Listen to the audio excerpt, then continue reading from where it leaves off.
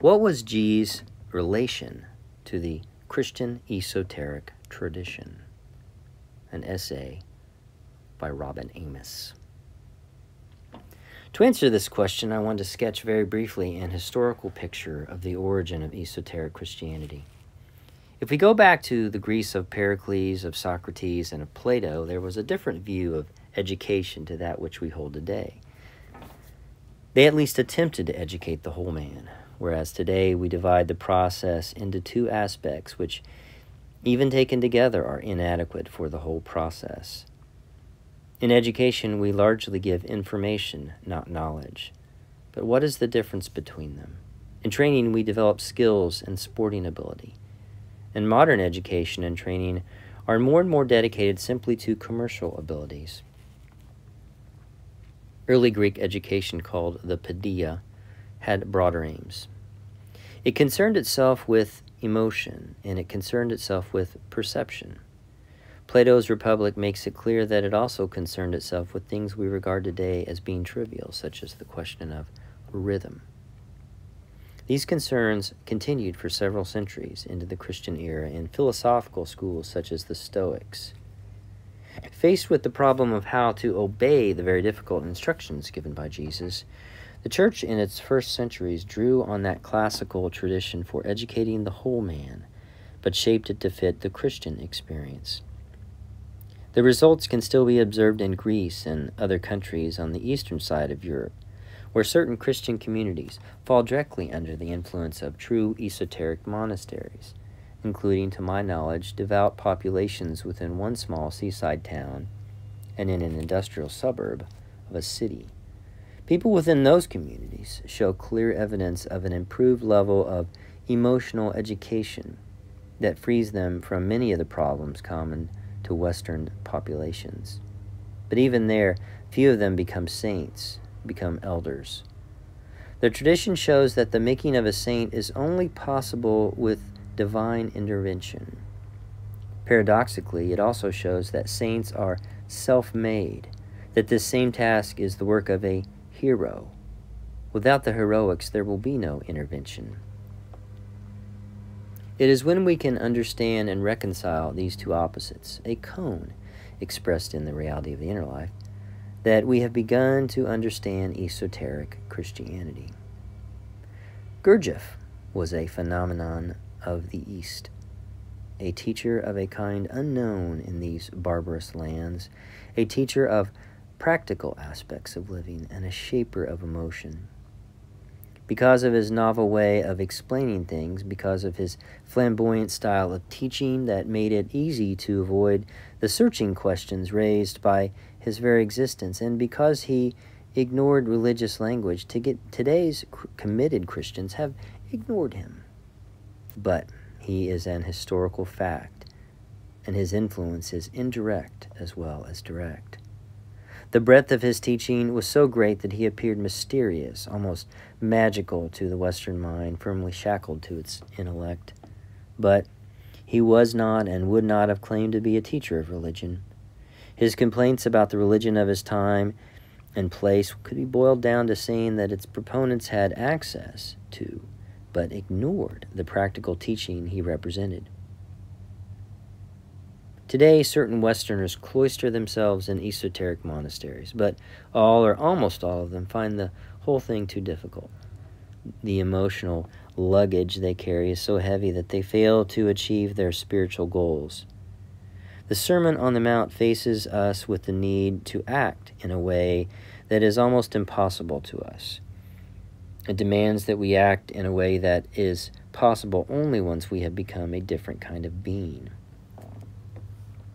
Around 700 A.D., St. Simeon, the new theologian, an abbot and one of the great theologians of the Greek Church as well, once said the same thing the opposite way around. He writes, "He who does not have attention in himself cannot be poor in spirit, cannot weep and be contrite, nor be gentle and meek, nor hunger and thirst after righteousness, nor be merciful, nor a peacemaker, nor suffer persecution for righteousness' sake." For saying things like this, St. Simeon was sent into exile at the request of his monks. This passage defines the problems of Western Christians to this day. They know the symptoms of their disease, but not the medicines of its cure. If we understand this, we will understand why. When Gurdjieff was asked how to become a Christian, he is reported to have answered, "First of all, it is necessary to understand that a Christian is not a man who calls himself a Christian or whom others call a Christian.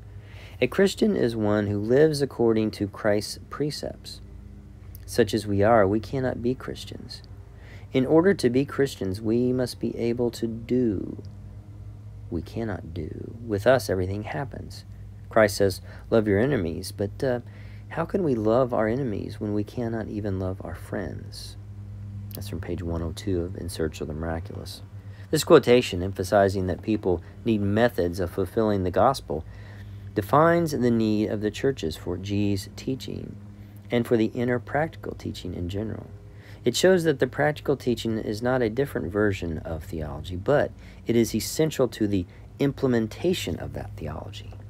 To become Christian in fact as well as in intention, the practical teaching is necessary.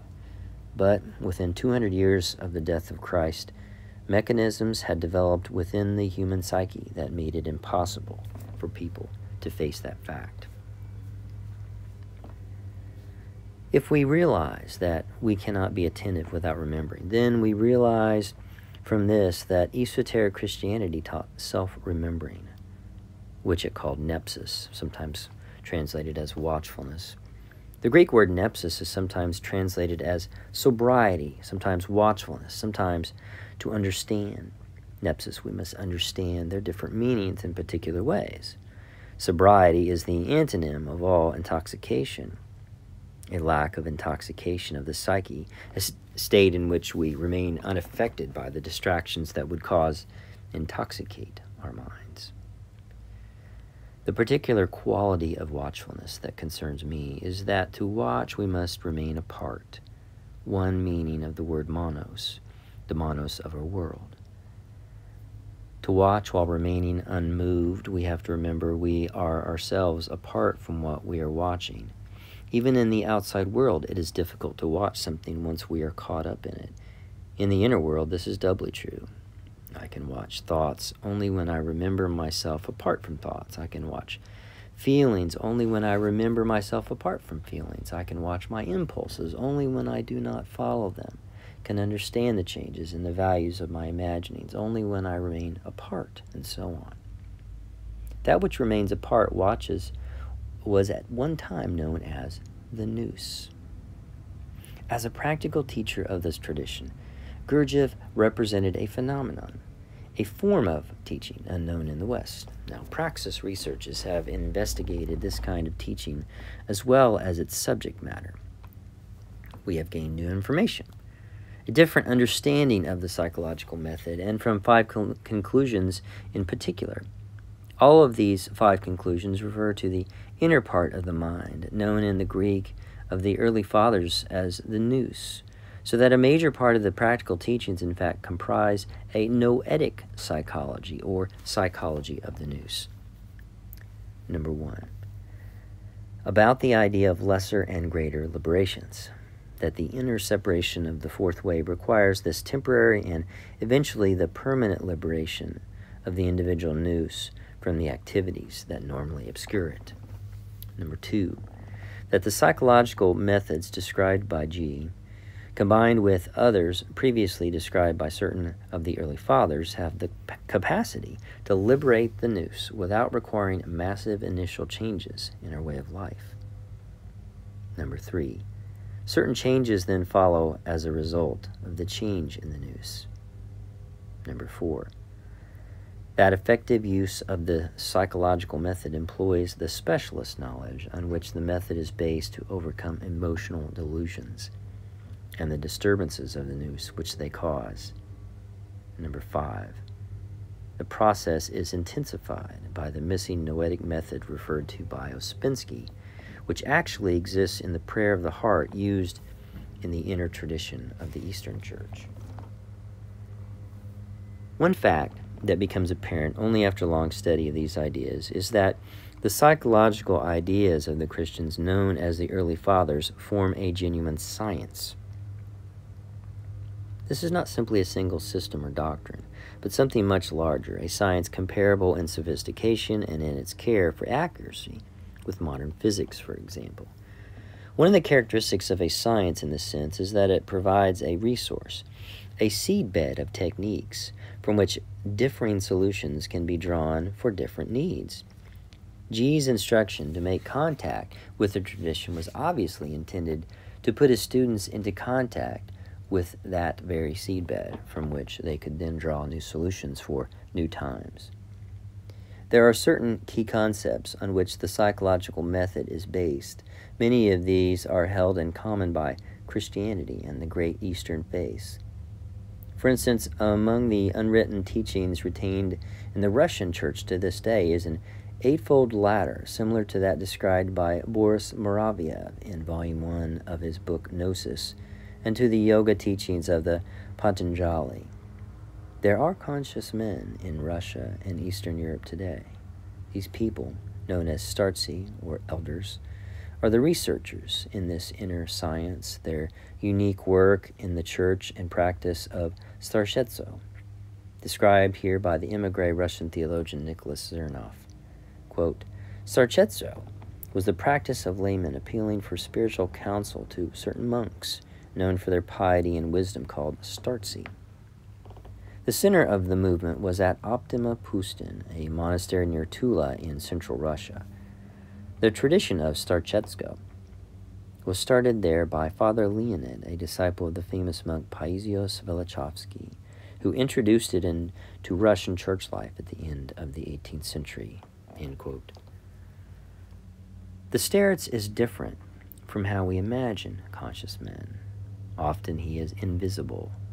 On Athos, and also further east, his presence is reported by a standard legend that says that there are 7 or 12 invisible holy men in the area. This worldwide legend serves as a standard inn sign. It tells travelers they are in the region of an esoteric school. To be invisible means the elder has no outward status whatsoever, but is totally wrapped in humility, except when he must convey authority.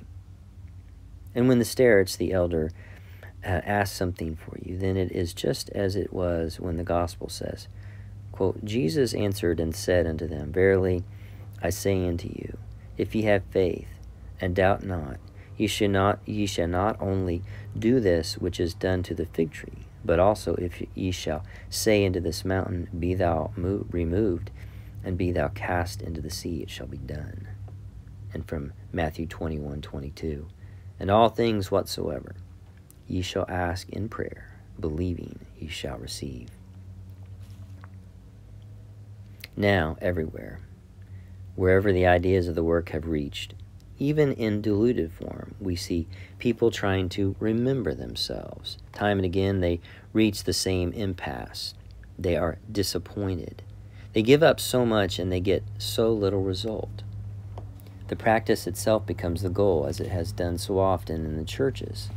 In this situation, we become concerned with exercises and methods. Now let us be honest. The results we seek do not increase because you cannot be in 2 states of consciousness at the same time. And so a general principle of spirituality is that the emergence of a higher state requires the renunciation of the lower. The emergence of attention requires that we liberate ourselves from inattention.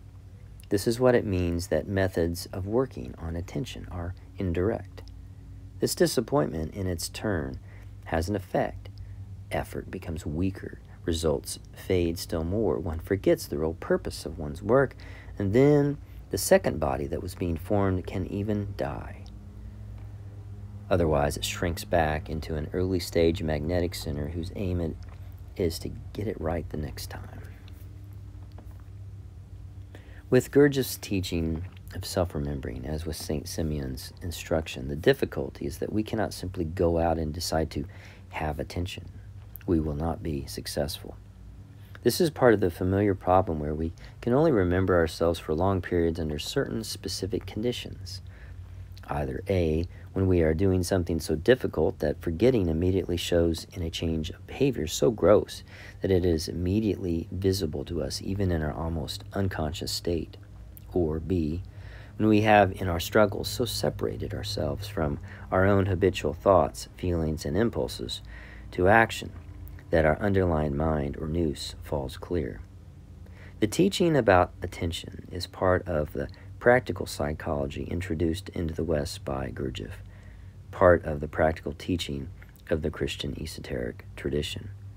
This science provides medicines for the diseases whose symptoms are described by the gospel teaching. If we forget to remember, only indirect means are possible to resolve this. The medicine of esotericism is not to give the student attention, as people imagine. Instead, esoteric science first shows its students that they cannot control their attention. This will then open the minds of some of them so that they will be willing to be taught indirect means of working on attention. The difficulty with remembering is our experience of the fact that before we can benefit fully from this traditional teaching, we must first pass an obstacle, what Gurdjieff would have called an interval. Western civilization long ago forgot the teaching that we are spiritually asleep. As a result, Western man, not knowing that he is spiritually asleep, does not even see that the obstacle is there. This is in itself the obstacle. You can find it in your own experience. One moment you wake, and yet 10 seconds later you do not know that you have fallen asleep again. One moment you remember, and the next you fall asleep, and over and over. The only cure is to break the hold of external things over us. It is for this reason, and only for this reason, that Christianity is a religion of sacrifice. In the esotericism of the Eastern Church, the way to cross the interval is through sacrifice, through the method of renunciation, which lies at the root of what is called apophatic theology. But one cannot make sacrifices for nothing. As long as it is just an intellectual theology, it fails to bring results. Therefore, this method depends on giving up something lesser for an actual memory of, and more than that, a love of a higher reality. Quoting from Matthew chapter 13, again, the kingdom of heaven is like unto treasure hid in a field, the which when a man hath found, he hideth, and for joy therefore goeth and selleth all that he hath, and buyeth that field. Again, the kingdom of heaven is likened unto a merchant man seeking goodly pearls, who, when he had found one pearl of great price, went and sold all that he had, and bought it. End quote. Esoteric Christianity is a doctrine of sacrifice, in that it says, in effect and in fine detail, that to renounce the lower state requires that we give up all that belongs to it, all the related interest, and all our inner possessions. Western people, including some students of the work, are unwilling to make this sacrifice. They have buffers against perceiving that it is necessary. Those buffers are reinforced by disappointment in our early work.